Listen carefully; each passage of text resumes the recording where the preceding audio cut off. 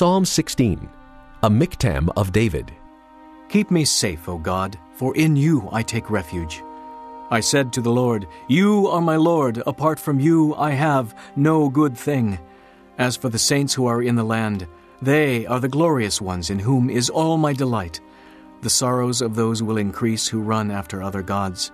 I will not pour out their libations of blood, or take up their names on my lips. Lord, you have assigned me my portion and my cup. You have made my lot secure. The boundary lines have fallen for me in pleasant places. Surely I have a delightful inheritance.